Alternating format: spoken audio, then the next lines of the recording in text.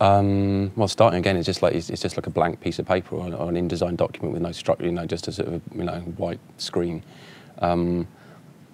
I think it's useful because I think you kind of learn a lot from kind of when you just go back to the beginning again. I mean, I just think it's kind of quite a useful way of sort of pushing yourself a little bit forward. We're sort of looking for kind of ways to kind of keep ourselves interested in the project, and to keep kind of moving forward. And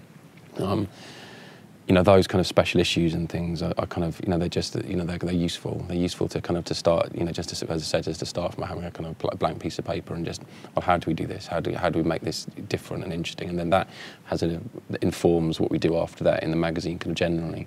So I've kind of definitely, we have these kind of special issues that run throughout the year, and each one tends to sort of, is really designed to inform what we do afterwards, in a way, and just to learn from some, to bring some of those things where we just kind of start again into the sort of, and sometimes that works, sometimes it doesn't. Sometimes it's just sort of, sometimes they just sort of exist as these sort of standalone sort of moments, but kind of, but I think generally the practice of doing it is useful for everyone. We did this end of year issue. It was the first, so I guess that must have been like 2010 or something. And that was just all charts, we just did a magazine full of charts and full of pictures, and there's really no words of, more than about sort of 200 words. And that was very, that really pushed us, and, it was really hard, and that kind of gave us a sort of a way of kind of thinking about the future, so that, we did a Steve Jobs issue, which is a different thing really, because like that, the charts one took a long time, but the Steve Jobs, really, we had like a night to do it.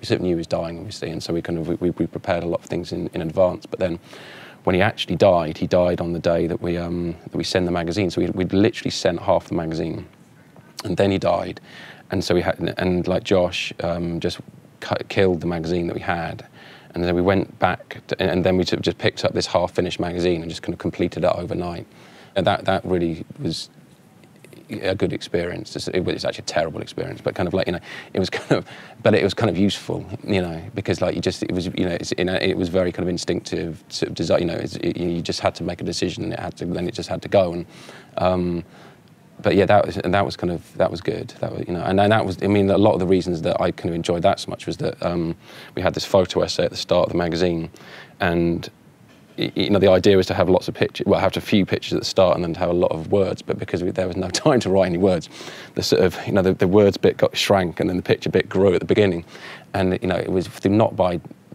more fault than design, but then that made it a lot better really, because we just had all these kind of weird pictures at the front, which no one really, which you don't really get in magazines. There's no adverts. So yeah, so that was a good experience. I know, I mean, they've all been kind of quite good and interesting, and many, I really like the kind of, we did this interview issue recently where we kind of used dynamo tape all the way through it, and that was again come out of the idea that I gave Tracy, who's my assistant, this dynamo tape, and which is like, every design is really corny, it's a really kind of cheesy idea, but I tried to like basically sort of put a gun to her head and said, just make this look cool. And she, she didn't really like me very much for a while. But eventually we kind of got somewhere which was kind of interesting, where she just started writing with it and photographing it in a kind of interesting. So so I think they become a little bit kind of these kind of intellectual exercises and how to kind of like push yourself forward a bit.